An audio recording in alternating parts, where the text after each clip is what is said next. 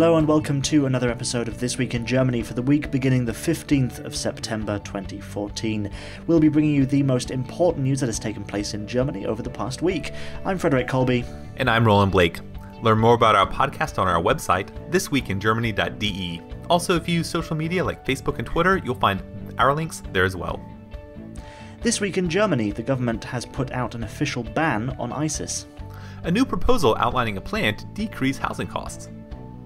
In destination Germany, if you fancy some fish but don't want to catch it yourself, go to Hamburg Fish Market. And in our German of the Week section, a politician compares terrorism with education reform. All that and more coming up.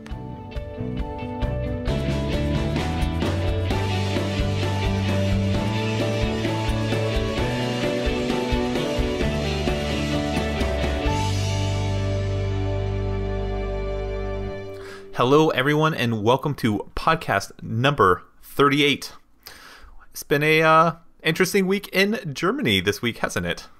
Yes, and we will get to all of that throughout today's episode. But yes, something which I did recently this week is on Sunday I went to the rally against anti-Semitism, which was very interesting. It was attended by a lot of dignitaries, including Angela Merkel and the president, Joachim Gauck. And yeah, it was very interesting. And if you'd like to read everything that happened, you can go to our Twitter page, because whenever there's a big event on that we attend, I like to do live tweeting of everything that's going on there. So if you go to twitter.com/thisweekgermany, you can check out all of our tweets there as well. And also between episodes, you can catch up with the latest German news in the English language through our Twitter feed right there as well. So it's twitter.com/thisweekgermany. But I guess we should get started with news from this week with our first story. Okay. In our first story, this past Friday, the German government has now banned the ISIS, the Islamic State that operates in North Iraq and Syria. And while it does mostly stay in northern Iraq and Syria, it has been kind of a threat throughout the world as well. And there are some ideas that it could be harmful to public safety in Germany. So how does a country actually ban a group like this? And is it similar to how Germany has banned neo-Nazi groups? Yeah, it is pretty similar to that. What they're doing is they're placing restrictions on things like ISIS activities, flags, and even symbols. The outline also bans things like they're not allowed to, ISIS isn't allowed to get together to form demonstrations or even promote themselves on social media within Germany. There are a bunch of other small things that ISIS isn't allowed to do for this ban, but two other large ones are that they're not allowed to take any sort of donations in Germany for the group. As well, they're not allowed to do any sort of recruiting on German ground for ISIS. So is there any anyone from the German government who is leading this ban and the push to make a ban, which has now gone through? And what do they hope to accomplish with it? The main person that's the driving force behind the banning of ISIS is the Interior Minister, Thomas de Maizière. He said that he believes there is a lot of support for ISIS currently in Germany, over 300 people he believes, and he does not want the jihad brought to German streets. He is also unsure about how the ban is actually going to change or affect public safety in Germany, but he said that should not be an argument to not have the ban for ISIS. He also said that it was just the right thing to do and it would be cynical and irresponsible to show that Germany tolerates this type of situation. And what were the specific reasons listed for the ban? The overall reason is that ISIS is thought to be a terrorist organization, which opposes constitutional order and international understanding. Also, figures are showing that several hundred Germans have joined the ISIS fighting ranks, many of which have been recruited locally in-country. Lastly, arrests have been made just this past week in Frankfurt of known terrorists.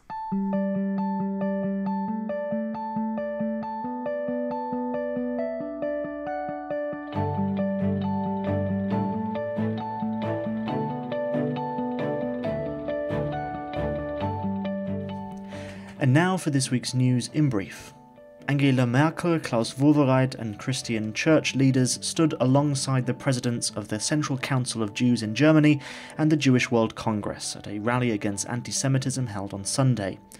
Chancellor Merkel said that the genuine criticism against any state, including Israel, was entirely acceptable. However, those who took such an opportunity to preach hatred towards Jewish people abused Germany's basic rights of freedom of opinion. She also said it was every German's duty to fight anti-Semitism and to spread a message of acceptance and tolerance throughout the country and to the world. To see images of the rally, take a look at the article on our website at thisweekingermany.de. Documents seen by the weekly news magazine Der Spiegel apparently show that the Secret Service of the United States and United Kingdom have both had access to the Deutsche Telekom network. The article, published on Saturday, accuses the NSA and GCHQ of having found so-called access points to Germany's biggest telecommunications provider. The surveillance project, called Treasure Map, allows the organizations to visualize data communications down to individual routers and devices, such as tablets and smartphones. Deutsche Telekom's head of security promised to investigate the claims and described such a breach as totally unacceptable. State parliamentary elections took place on Sunday in both Brandenburg and Thuringia, with a pattern of political changes now familiar after the recent Landtag vote in Saxony. The pro-business Liberals, FDP, a stalwart of the German political scene since the very first national parliament of West Germany, have been voted out of both states, just as before in Saxony and on the national level. Meanwhile, anti-Eurozone party Alternative für Deutschland have gone from nothing to receiving double digits in their first candidacies in either state parliament. Overall, the Christian Democratic Union, the CDU, held their lead in the Thuringian Landtag, and the Social Democrats, the SPD, won the largest percentage of votes overall in Brandenburg. If you would like a weekly update of German news straight to your email inbox, then sign up for our newsletter, available on our website at thisweekingermany.de.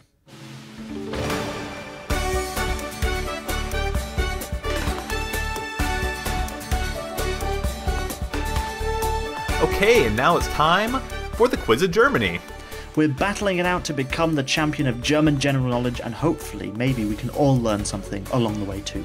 Okay, the way this works, if you don't know already, is that each contestant, that is me and Frederick, both get 3 multiple choice questions asked to them, and they ask the other in turn, and whoever gets the most is going to be crowned the king of German knowledge when we finally end the quiz.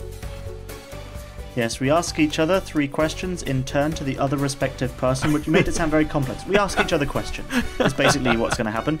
And I have a coin here to decide who's going to ask his questions first. So Heads. You're going to go for heads? Okay. Let's have a look. It is heads. Ooh, 2 times well in a row. Done. Yes. So would you like to go first with your question asking? Sure, I will ask you questions first. I should just say, before we start, I'm on 24 points and you're on 19 points. So you're not that far from catching me up. Okay, are you ready for your categories? Okay, you can choose between German forests, German environmentalism, or German wildlife. German wildlife sounds tricky, so I'm going to go for that one. Okay. Give you a chance to catch up. Okay. Which one of these small animals is not found in Germany, other than maybe like a zoo, which doesn't count? We're talking in the wild. Okay, naturally. Okay, yes. Yeah. A skunk. B, a badger. Or C, a raccoon. I am going to... Well, I thought it said both skunk and raccoon.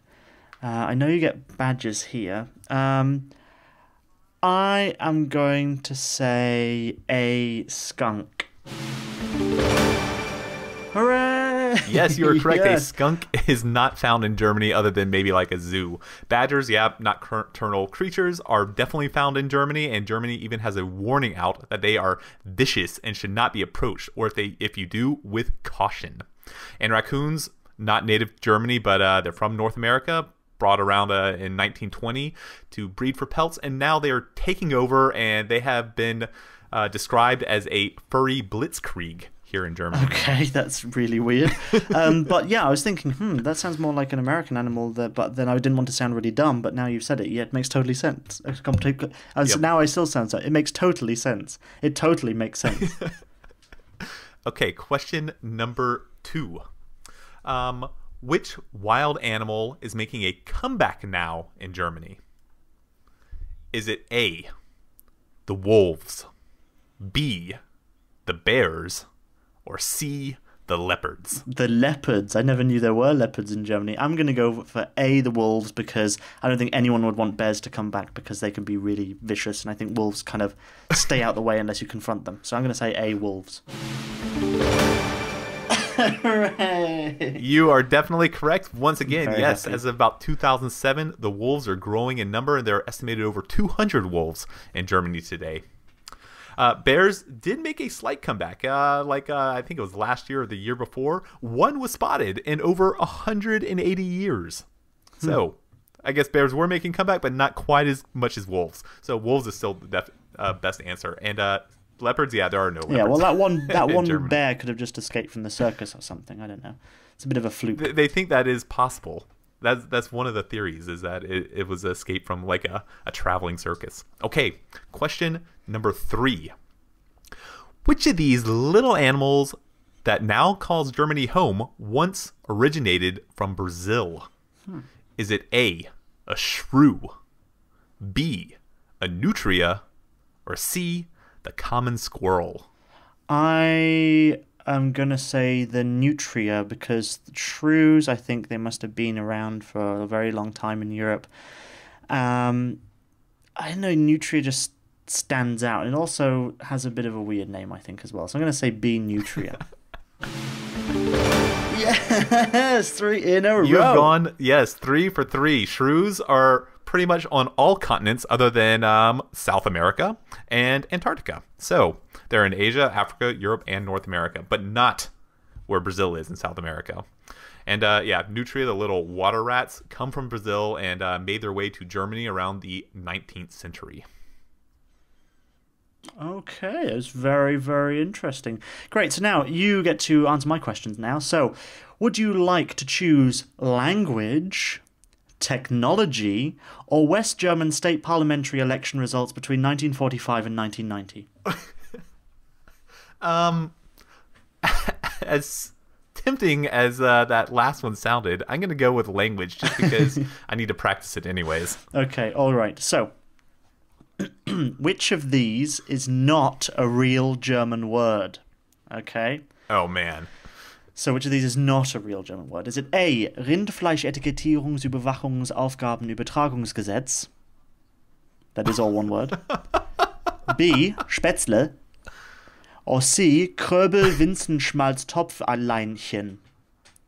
So we have Rindfleisch-Etikettierungsüberwachungsaufgabenübertragungsgesetz, Spätzle, or Kröbel-Winzenschmalz-Topf-Leinchen. Okay. I feel like I should just know the answer here. I want to go with A because it's ridiculously long, but yet it's possible maybe. I feel like I don't know what C is. Can I hear C one more time? Yes, you can. C is Kröbel-Winzenschmalz-Topfleinchen. Okay, that sounds like a food. I'm just going to go with A. You're saying A is not true. Not. Yes, I'm going to say A is not a word. No, man. I know it sounds utterly ridiculous. But the Rindfleisch-Etikettierungs, Aufgabenüberwachungs, so on and so forth, which for short is called Rückkehrgege, or something like that. It's all one word, which means cattle marking and beef labeling supervision duties delegation law.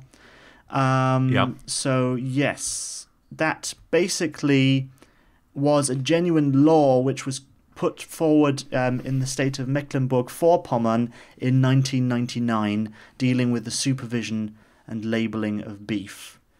So, yes. Which one was incorrect? The incorrect one was the last one. I just made it up. Kröbel-Winzenschmalz. Oh man, it sounded like such a food. It sounded like some sort of some sort of casserole with beef in I think it doesn't follow German orthography laws anyway, so it's ridiculous. But Spätzle is egg noodles. So there we go. Yes, Question that's the one that I knew. Number 2, which of the following sentences is incorrect grammatically? So only one of them is incorrect grammatically. A. Ich mache das nicht, weil ich das nicht machen möchte. Ich mache das nicht, weil ich das nicht machen möchte. B. Du bin einem Dummkopf, da deines Gehirn sind schmal. Or C. Was ist hier denn los? So, which one is incorrect? Is it ich mache das nicht, weil ich das nicht machen möchte? Du bin einem Dummkopf, da deines Gehirn sind schmal. Or C. Was ist denn hier los? I know the second one was calling someone stupid. How do you say I am in German? How do you say you are? Du bist. So number one is ich mache das nicht, weil ich das nicht machen möchte. Number 2, or B I should say, du bin einem Dummkopf, da deines Gehirn sind schmal. And C was was ist denn hier los? Okay, I'm gonna go with B. After that wonderful hint that you gave me. Yes, I was wondering if you were listening closely enough, but that is correct.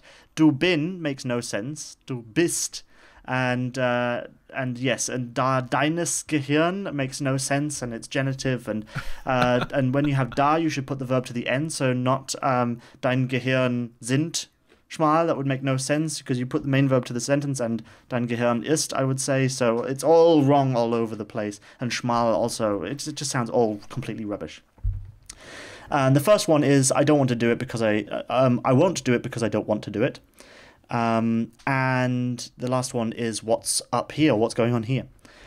Number 3, what is the name for standard German in German? So this is standard German, the one which is the proper official German that most people speak.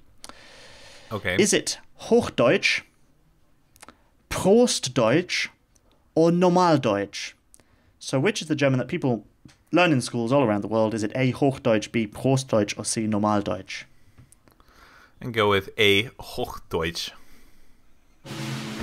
Yay! Correct. High German. German is absolutely correct. So, let's see. You unfortunately got number 1 wrong, which means that you have 2 points, which brings your total points up to 21, while I am at 27 points. So I am very happy with that. But still, you're inching leading closer the way, and yes. closer. But if you'd like to submit questions which we can ask each other here on the program, all you have to do is go to our website, thisweekingermany.de, and click Contact Us, and you can submit us questions right there.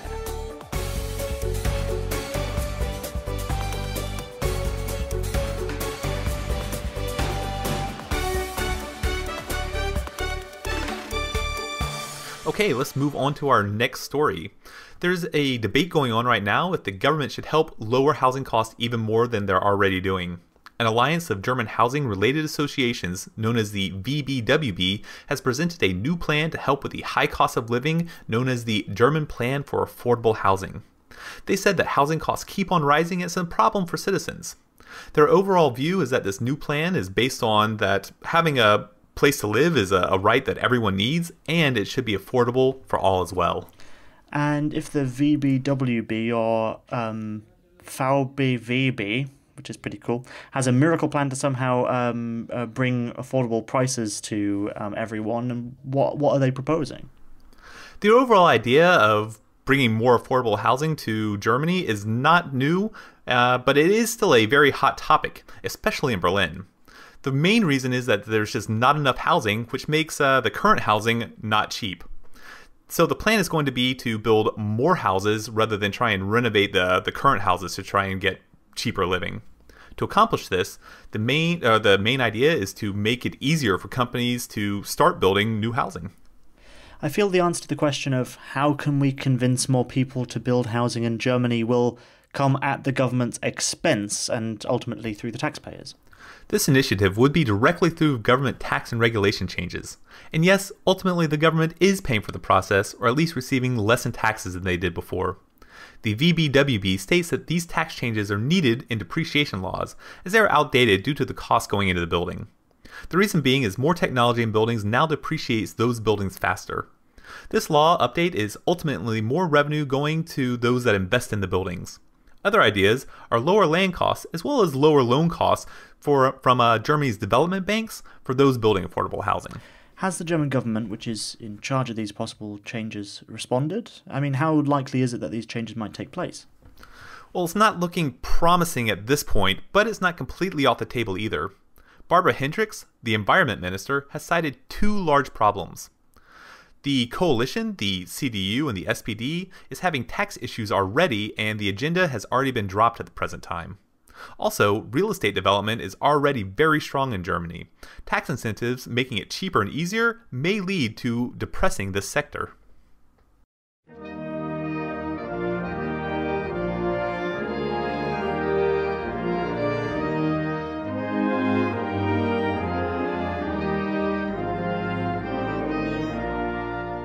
And coming up right now is Destination Germany, where each week I do a feature story on an area of Germany that our listeners might like to hear about or even visit someday.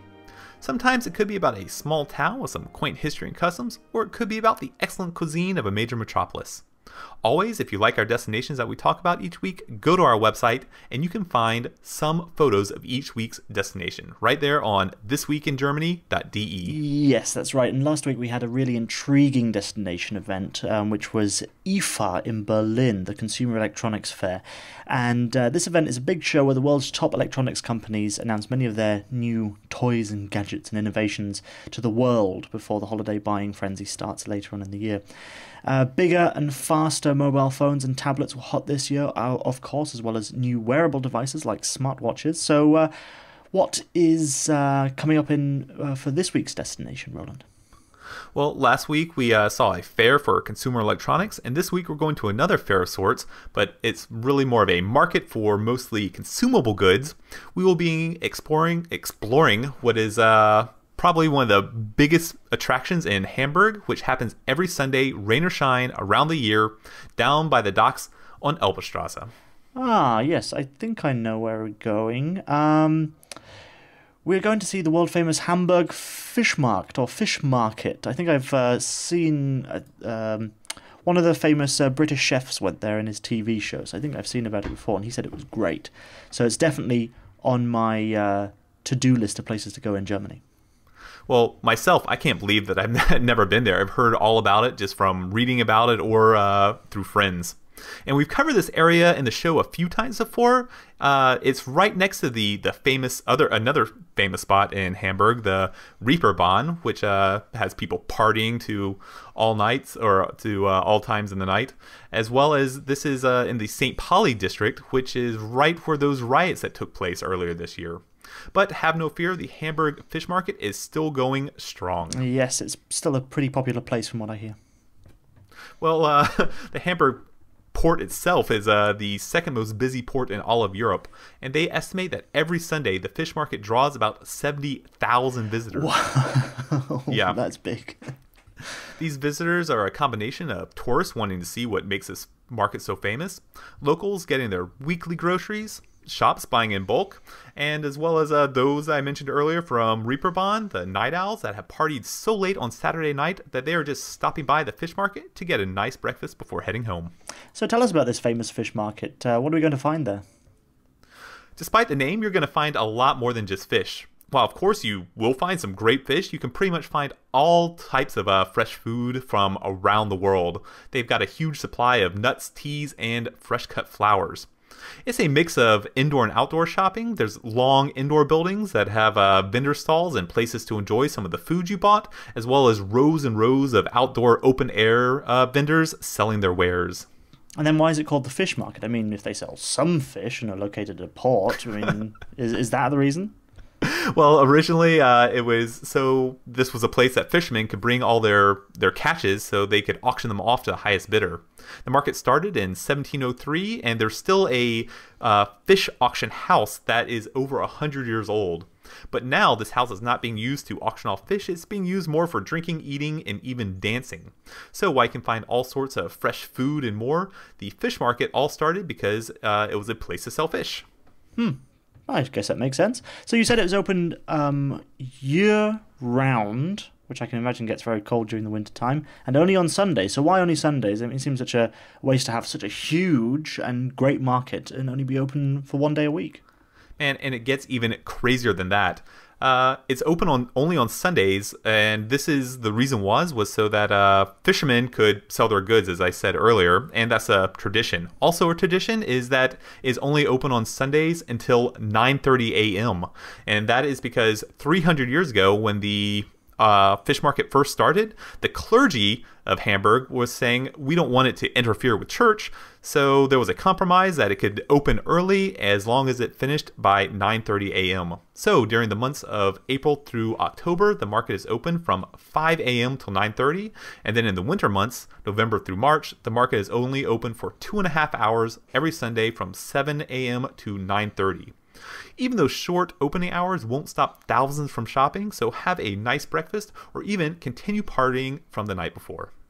Next up, our German of the Week section, where we discuss a prominent person from this week's news, a German citizen, or even a foreigner who we deem an honorary German, who has had an effect, for better or for worse, on German culture, society, or politics. An unfortunately misjudged comment by Angela Freimuth, a parliamentarian in North Rhine-Westphalia, received outrage from her colleagues when she compared education reform to the 9/11 terrorist attacks. According to the news website The Local, she said, "September the 11th seems to be a particular day for liberty, particularly today relating to the ending of the freedom of universities in North Rhine-Westphalia." Later on, Freimuth, who was wearing a scarf with the American flag design when she spoke in the plenary chamber, apologised, saying that she had not intended to draw a connection between the two events. While there was stunned outrage after her comments, it seems to just be one of those unfortunate events that occurs when you speak without thinking. Politicians are expected to be experts in rhetoric, and one rhetorical skill is to segue from one topic to the other. Freimuth misjudged the moment, though. Is this a reason to be angry at her? I personally don't believe so. Now, if she was genuinely trying to leverage a tragedy for political goals, I would perhaps not be so forgiving. But don't we all put our foot in our mouths at some point? For politicians, they happen to make mistakes while on a public platform. Good luck in the future, Ms. Freimuth, but I hope you've learnt your lesson. And that is the end of This Week in Germany, podcast number 38. Remember, if you want some fast and easy German news sent straight to your inbox each week, go to our website, thisweekingermany.de, and sign up for our weekly newsletter. That's right, and if you want to support the podcast without spending a single penny or a single pfennig or cent, however you want to put it, then you can. All you have to do is on our Twitter page, retweet our post, on our Facebook page, share our posts with your friends, and let's get the word out about This Week in Germany to as many people as possible, and that is really the biggest support that we could ask you for, and thank you very much to all of our supporters who've helped us get this far. Thank you. But until then, in 7 days' time, we'll be back with a brand new episode of This Week in Germany. So have a great week and see you next time. Bye-bye. Goodbye.